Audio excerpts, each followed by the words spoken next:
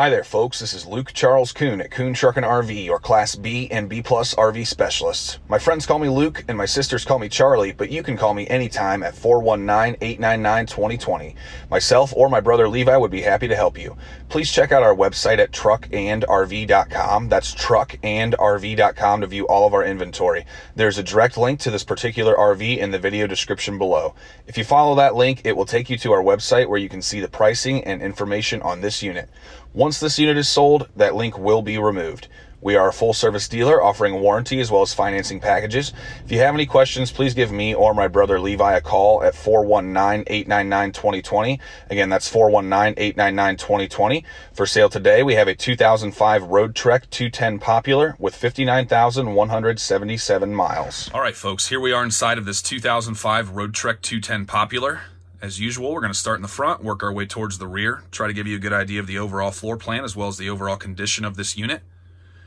Here at Kuhn Truck and RV, we are a family-owned and operated dealership since 1976, started by Levi and I's mom and dad.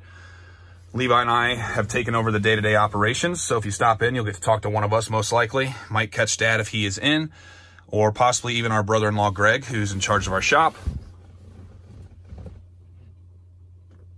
This Roadtrek has 58,000 miles and some change on it. This is designed to be a 3-person unit. So this unit is designed to sleep 2 in the rear as well as 1 person in the bed up here in the front. How you make that bed in the front is this chair will swivel around to connect with this portion here. So you'll use the back and the seat cushion here to create another bed up front. We do have belts on all 3 of these chairs up front. So you can take 3 belted passengers in the front, and there are also 2 belts in the back we'll check out soon. So you can take 2 more belted passengers back there. We've got your fuse panel here. We've got the Onan generator start-stop switch for the Onan 2800 generator. That's got 51 hours. It also has a fresh service and oil change by our certified Onan technicians. We've got the water heater on-off switch here. That reset light will tell you that it is not lit. So when you first turn it on, that reset light will come on. That will go off after it lights. And later on, if that light comes on, you know that the pilot light has gone out on the water heater for one reason or another. We've also got your levels test here. So push and hold this. It will tell you how much is in your propane, your fresh, your holding, which is your black, your gray tank, and also your coach battery. We have been sitting here unplugged for quite a while, so our battery's a little bit low. But the ways that battery charges is off of the plug-in, off of the generator, or off of the alternator while you drive. We've got your water pump on-off switch, as well as the coach battery disconnect. So you'll turn the coach battery on and off there. If you turn the coach battery off, it also disconnects those charging systems. Flip around to the driver's side and check out the kitchen here.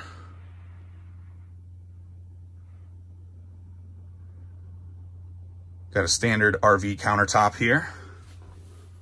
Got some drawer space, as well as some storage below. So there's your water heater and your water pump down in the lower left there. We also have the table stowed here. So this table can be put in the front or the rear. That is the Roadtrek style table. It has the little flip outs. We've also got several more drawers here below the cooktop, which we'll check out here momentarily. Those are just 2 more drawers, just like the others. We also have a 2-burner propane cooktop that is beneath the cover here. So that cover has a little hook, so you can make that stay up if you'd like while you're using the cooktop. Got a stainless backsplash there. We also have a range fan and light. Got some more storage above the kitchen area and the sink. We've also got your manuals in there. Stepping again towards the center of the coach. Got some more storage above the microwave and fridge here. This is a Samsung Toast and Bake. So this works as a toaster oven and also as a microwave. We've got a 3-way Dometic fridge freezer here. So 3-way meaning it runs off of AC, so your shore power plug-in or your generator. DC, meaning your coach battery. You will have to have something charging that coach battery, like the engine while you're driving to keep that topped up, or propane gas. Again, moving towards the rear, we've got storage throughout in the rear. We've got a storage cabinet here, two of them overhead, as well as some more here. We do have the Cool Cat AC heat pump in the rear. So that requires your generator or the plug-in to operate. So that will give you your AC, or also has a heat pump that will work down to around 40 degrees. If it's below 40 degrees, you'll have to use the propane furnace. Let's check out some of these storage areas.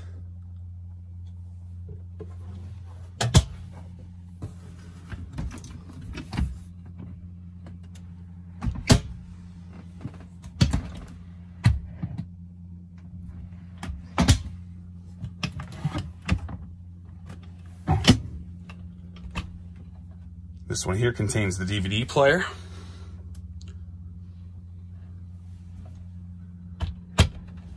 Here in the rear of the coach in the sleeping area, this is a very popular setup for a camper van. It is designed to sleep two people, front to back, right here. This is very well liked because you can swing your legs out easily and get out of bed without crawling over one another to use the bathroom.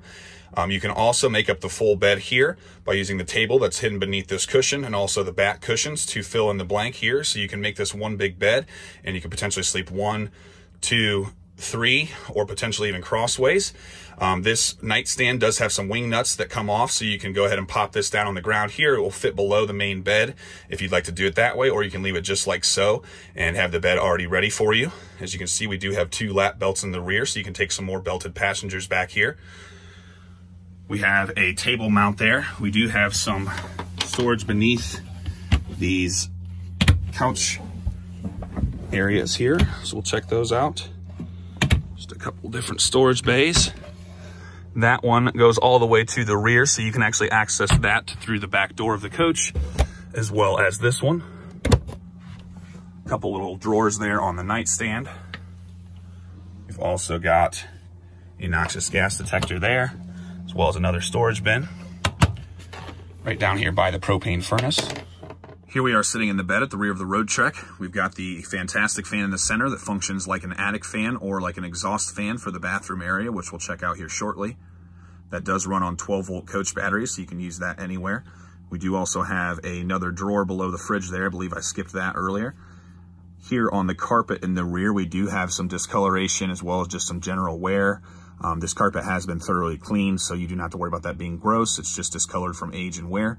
Something common that you see on something that is a 2005. But overall, it is very clean, and that is one of the few faults you can find on the inside. The cushions are in excellent shape. Very clean overall.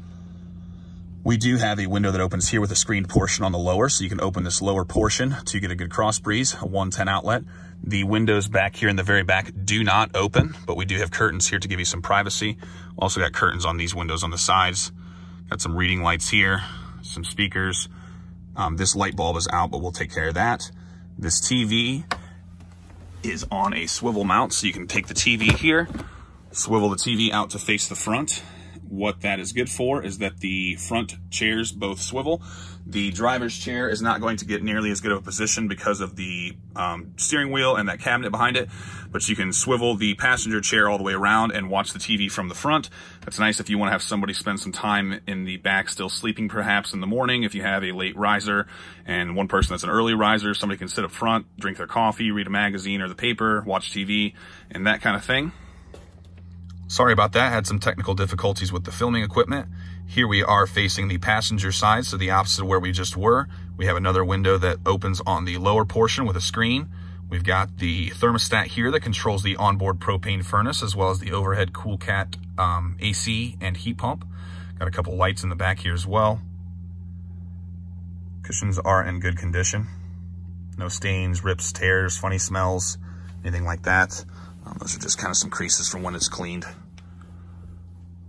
Got the propane furnace right there. Step up here and start checking out the bathroom area. So this opens up and has some storage as well as a wardrobe area, some table legs. This also has a portion that will flip out on a hinge. So you can go ahead and flip this part out if you'd like to give you more privacy in the back. So that will continue flipping out. It's got a couple catches on it there to prevent it from flying around when you don't want it to. And also the restroom area.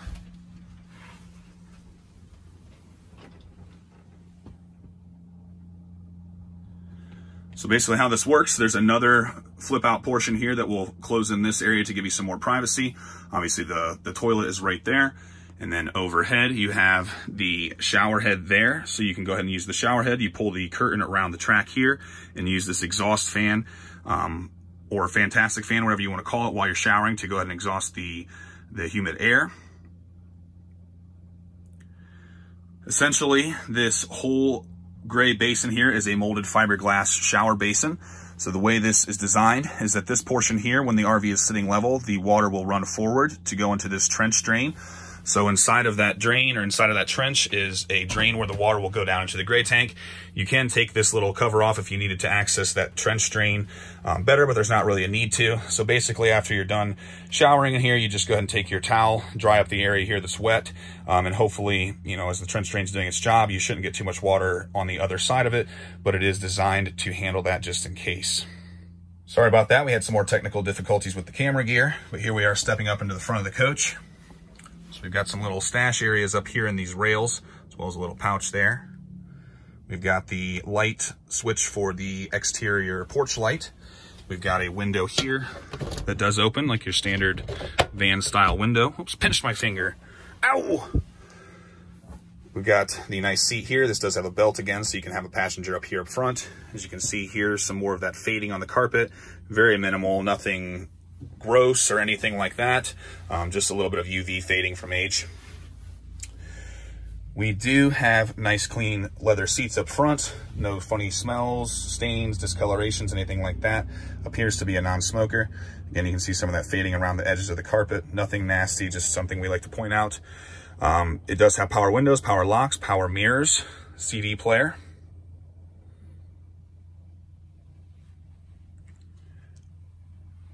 We've also got another little storage area up there, as well as a smoke detector, a 110, I don't think I pointed out, and the privacy curtain that will go all the way around the front.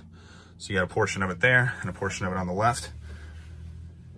We're like your favorite umpire at Kuhn Truck and RV. We call them like we see them. I'm gonna call this unit an 8.5 out of 10.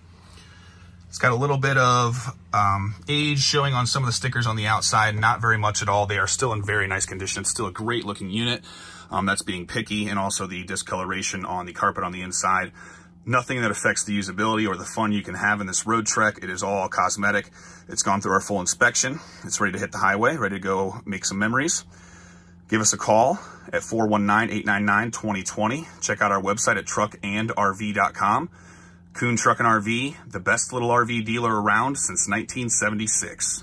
All right, folks, we're gonna go around the outside of this 2005 Roadtrek 210 Popular. This RV measures 21.5 feet bumper to bumper with an 11-foot Fiamma awning. It has brand new tires. This RV is built on a Chevy 3500 chassis. It has a 6-liter Vortec V8 engine with 59,177 miles. I misspoke earlier and said that was 58,000. We've got your furnace exhaust here, as well as a drawer with 2 new coach batteries. So those are 2 brand new coach batteries. It also has a brand new engine battery. We load test every battery here at Kuhn Truck and RV. If they fail, we replace those with new Crown batteries. Got a little porch light here. The decals on this side are in better condition than the ones on the driver's side. We see this sometimes if an RV perhaps sits under a lean-to or something like that, where it gets more sun on one side than the other. A nice little storage bay here. As you can see, it is turning into fall here quickly. Why did the Scarecrow win an award? Because he was outstanding in his field. We've got the AC, which goes out the back of that area there. Wanted to show you beneath the couch, you do have a good storage space with your jacks, as well as an area that goes all the way up into there that you can access inside of the RV. We've also got your awning center rafter and awning crank right there.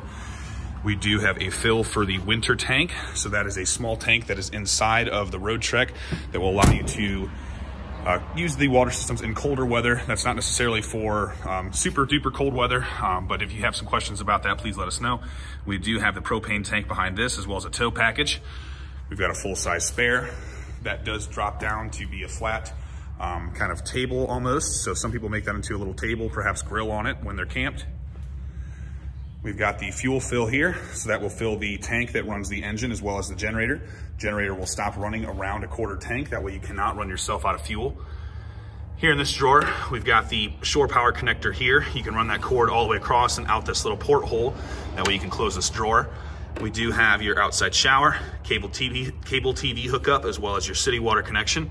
We've also got the shower head, shore power cord, and converters and everything in there for that. Got very nice rims on this unit. Here's some of the ugliness of the stickers on the driver's side here. But again, as a whole, it's not something you necessarily notice when you're standing looking at the RV in general, but something that is there.